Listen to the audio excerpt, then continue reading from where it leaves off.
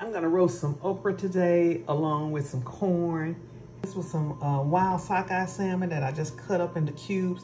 I'm gonna make some salmon bites out of this.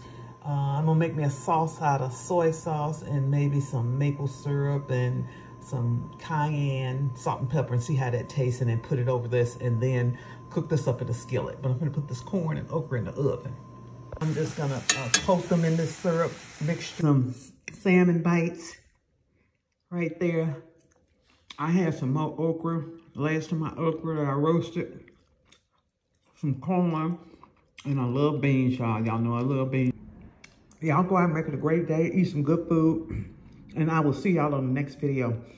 I'm Val Taylor. Bye now.